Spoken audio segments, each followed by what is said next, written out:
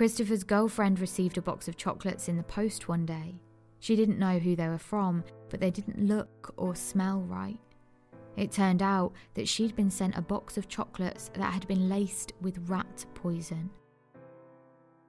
This is Red Rum, stories about the true victims of crime.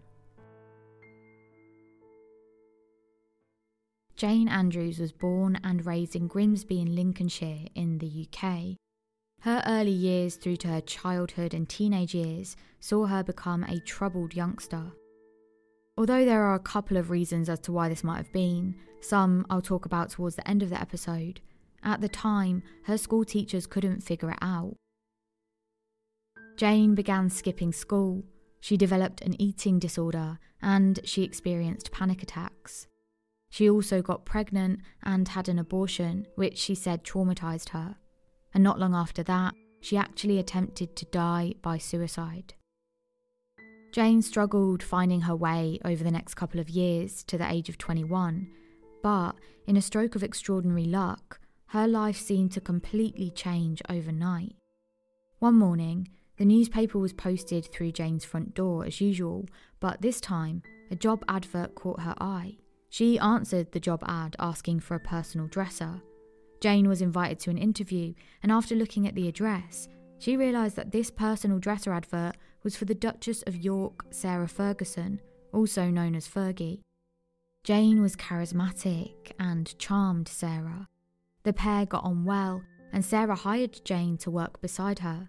She would become Sarah's number 2, constantly attending big events, being inside her home, and travelling the world for royal occasions. Although she was working full-time for Sarah, and that involved many hours and lots of travelling, Jane loved her new life. She was catapulted into a kind of luxury life she'd never known before.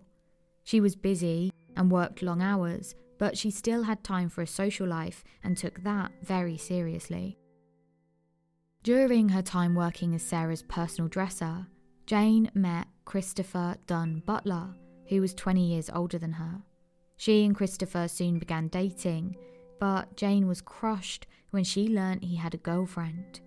She was also wildly jealous when he didn't immediately break up with her and commit to Jane. Jane decided to take things into her own hands and planned her deadly next steps. Christopher's girlfriend received a box of chocolates in the post one day. She didn't know who they were from, but they didn't look or smell right. It turned out that she'd been sent a box of chocolates that had been laced with rat poison. It was soon after that Christopher ended his relationship with his first girlfriend and did commit to Jane. The pair got married in August of 1990, and the next 5 years, Jane cheated on Christopher a number of times. The couple soon divorced, and then Jane met a man called Dimitri Horn. The pair never progressed their relationship further than boyfriend and girlfriend, but when the relationship did end a short while later, Jane was angry. She slashed his clothes and trashed the flat that they shared. Ultimately, Dimitri was so scared about what she might do, he paid her to leave. Jane became depressed, and over the following months, aged 28, she did try to take her own life again, but she survived. It's alleged that after this, the Duchess Sarah Ferguson was having an affair with a Tuscan aristocrat. It's reported that this man also had feelings for Jane, and this was the reason for the next thing that happened. That would cause a downward spiral Jane would barely survive. After 9 years of working as the Duchess's dresser, Jane was made redundant.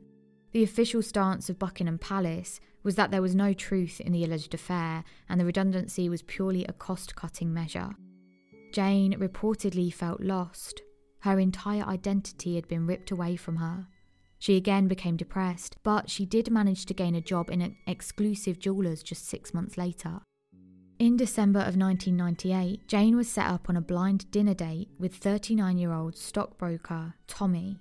Tommy was English, but he had American parents. His dad was a multimillionaire and had worked building a hugely successful Ford dealership over his lifetime.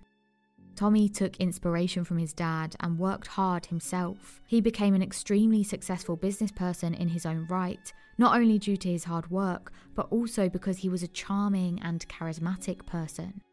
Tommy loved the finer things in life, and this was something Jane was very attracted to. She was impressed that he lived in the expensive area of Chelsea in southwest London, an affluent area known for its smart boutiques and high-end restaurants.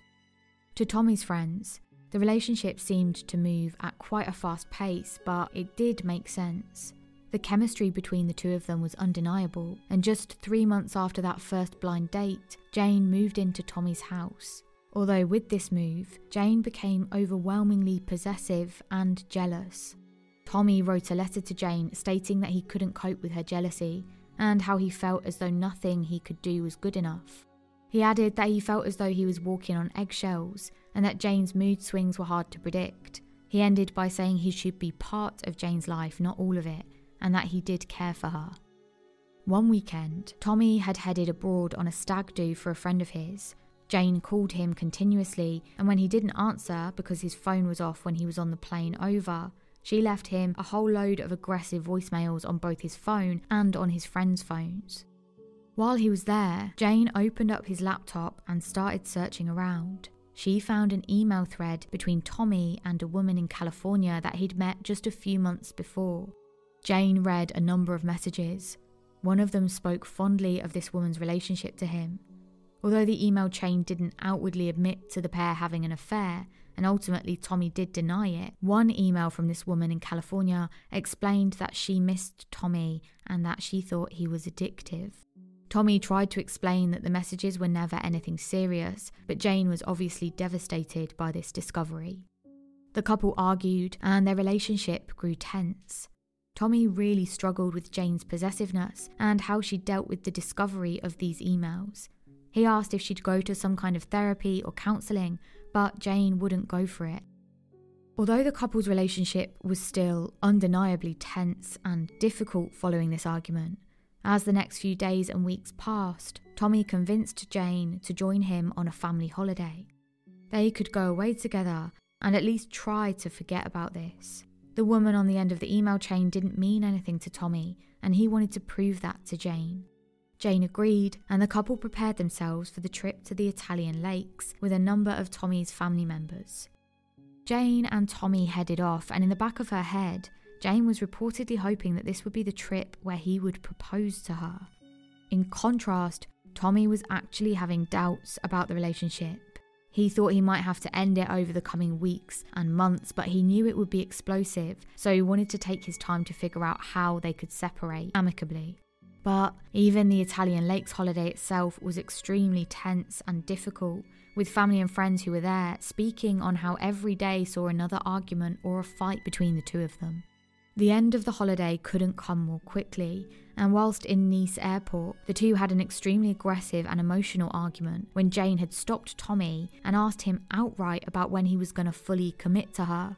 When would he propose to her? But having been given that provocation in such clear terms, Tommy was forced to be honest about how he'd been feeling. He told Jane that he wasn't ever going to propose to her. He didn't want to be in this relationship anymore, and when the two got home, they'd need to start the process of properly separating. This meant that Jane would have to move out of the house they shared, and the pair would go off on their own separate journeys forward. Jane was utterly devastated and shocked. She hadn't seen this coming. Things hadn't been great, but in her opinion, it had been a blip in their otherwise happy relationship. She hadn't seen this as the end of their relationship, and she was distraught. The pair boarded their plane home, and Tommy fell asleep pretty much straight away. Whilst he was sleeping beside her, Jane called the air hostess over to her. She asked for drink after drink after drink, and by the end of the flight, she was quite drunk and quite angry. They both headed back to their shared home, where the arguments continued. Anyone injured? Not yet. And where's your other half? Right here. And what are they doing? Staring at me. Right, so they've assaulted anyone, sir? Not really. Mr. Cressman, what do you want the police to do? I would like the police to come and split us up. I would like somebody to stop us hurting each other. Because if we don't have somebody here soon, somebody is. The following morning, the tension was still brewing and the arguments had gone on and on. Eventually, Jane stormed out of the house and got into her car and drove off. Once Jane had left the house, Tommy called his friend to explain that he and Jane had split up. He told his friend that Jane had left the house earlier in the day when emotions were running high. He had to go to work, but he'd call back later on tomorrow and update his friend as to what had happened when he next saw Jane. At around 1 p.m. that afternoon, Tommy left the house and made his way to the office.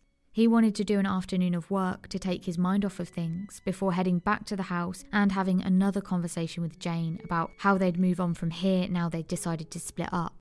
When he arrived home, Tommy sat down on the sofa and tried to relax. He put on the TV and decided not to talk to Jane at that moment. It wasn't long before Jane left the house again. What he didn't know at that time was that Jane had been back at the house for a few hours previously, and while she was there earlier in the day, she had taken a knife from the kitchen and hid it underneath her side of the bed. Next to the knife lay one of Tommy's cricket bats. At around 10 p.m, Jane arrived back home and found Tommy in bed. She crawled in beside him and pretended to fall asleep. She reached her hand down to the floor and felt underneath the bed for Tommy's cricket bat. She wrapped her fingers round it and pulled it out. Jane sat herself up on the bed and got in a position that was more sturdy before lifting the cricket bat backwards and smashing it down on Tommy's head. Jane then dropped the bat and reached back down underneath the bed to get the knife that she'd hidden earlier. With Tommy confused and possibly knocked out from the cricket bat blow, Jane took the knife and drove it into his chest. She pulled it out and drove it back into the same spot, twisting it as she did so. The medical examiner concluded that the knife had gone into his ribcage and pierced his lung and one side of his heart. The examiner concluded that this didn't actually kill him, and neither had the bat blow to his head, although it had become clear that Jane had hit him so hard his head had been broken open and his skull had actually become exposed. With the knife injury through to his ribcage, Tommy's lung was quickly filling up with blood, and it wasn't long before the internal bleeding from that initial stab wound by Jane ultimately caused Tommy to die. By the Monday morning, no one had heard from Tommy. This wasn't particularly unusual, as he'd often spend the weekends relaxing and resting after his long work week. But when Tommy didn't turn up for work and his colleagues couldn't get hold of him, the authorities were informed and they made way round to the house by the early afternoon. Officers forced their way inside and found a horrific scene. Before they could get into the bedroom, officers had to remove a tie from the bedroom door out to the banister. Once they were inside the bedroom, they found Tommy lying face down on his bed in a pool of his own blood. He'd been dead for days. It was clear that there was only one suspect in the officers' minds. They spent the next few days searching for Jane, who, after the murder, had taken her time to shower, get dressed, and then grabbed a bag she'd packed earlier in the day. She'd fled the house and headed across to the south of the country. Over those following days, Jane used her phone to communicate with friends. A number of those conversations were retrieved by police and outlined that in her own words, she hadn't done it. A manhunt was launched for Jane, and her ex-employer, the Duchess Sarah Ferguson, even contacted her and tried to get her to come home or turn herself in, but Jane was adamant that she couldn't. Jane's phone was traced from the cell towers it pinged on her journey, and it wasn't long before her registration plate was circulated amongst units in the nearby areas to where her phone was last active. Jane's car was located in a lay-by, and inside, Jane was found having ingested an entire packet of pain pills. Jane did survive, and as soon as she was well enough, the police took her into custody and began questioning her. Jane said that she'd only killed Tommy in self-defense after he'd tried to rape her. She said she'd been woken up by Tommy hitting her. She said she first used the cricket bat as she just grabbed whatever she could as a way of getting Tommy off of her. But she said after that didn't seem to stop him, she grabbed the knife that just happened to be under the side of the bed and stabbed Tommy twice. She added that she didn't know if he was dead or not, and so when she ran and escaped from the bedroom, she'd used that tie to make sure Tommy couldn't get out and attack her again. This version doesn't account for the time that she had to go into the wardrobe in their bedroom, getting that bag that she packed earlier in the day, and then fleeing, all whilst, according to her, she was scared for her life. In 2001, the 4-week trial took place at the Old Bailey, and because of the fame of Jane's previous job as a dresser for one of the royals, there was a kind of media frenzy at the courts. The prosecution presented that Jane had planned the murder, given the hidden knife, the time she'd taken before and after the crime, and the fact she'd stabbed him not once but twice. Jane's defence presented the case that Jane was provoked into killing Tommy after trying to defend herself from him. At trial, the view of the psychiatrist instructed by the defence stated that Jane's depressive symptoms and hormonal status had affected her at the time of the attack. Jane also said that she'd had a terrible childhood. She alleged that she'd been sexually abused as a child and therefore had diminished responsibility for the death of Tommy. The jury were also told to consider other issues including accident, intent, provocation and self-defence. There were, however, a number of discrepancies in Jane's accounts, and ultimately, all of those claims were refuted. Jane was convicted and sentenced to life in prison. Jane appealed her sentence a number of times over the next couple of years, all of which were denied. In 2015, after serving just 14 years, Jane was released on licence.